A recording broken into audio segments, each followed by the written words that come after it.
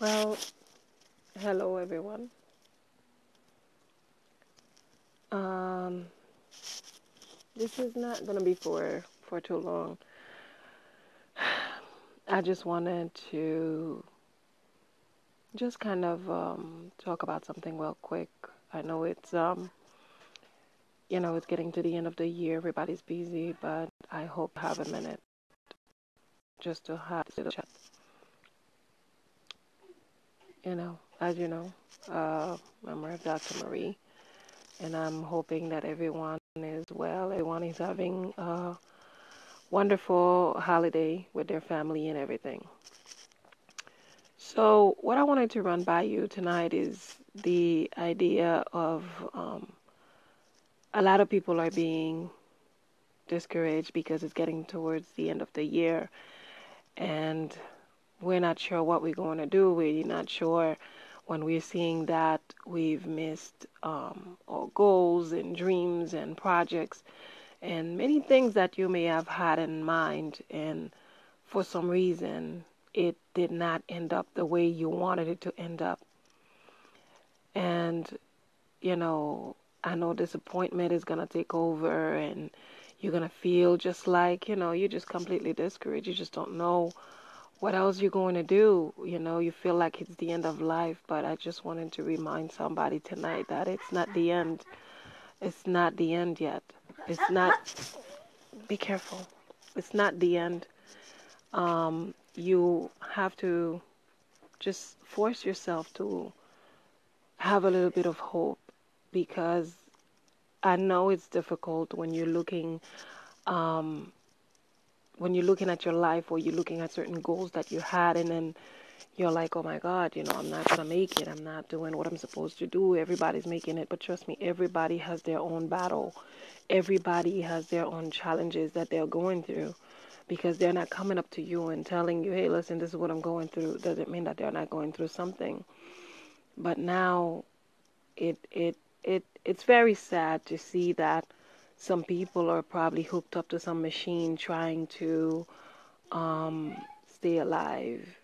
They're fighting for life because they want maybe just one more day, one more week, one more year.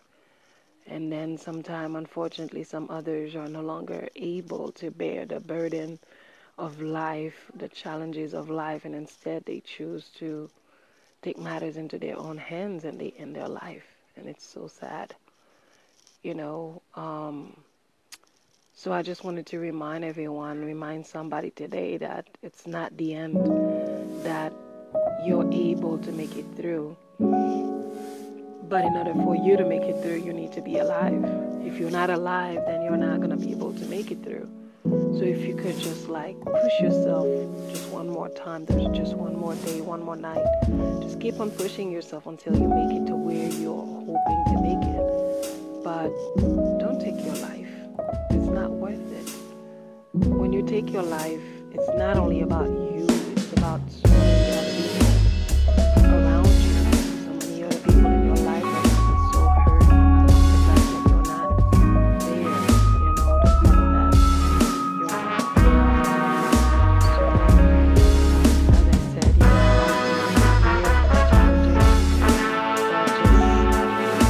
create some new goals, create a new environment, have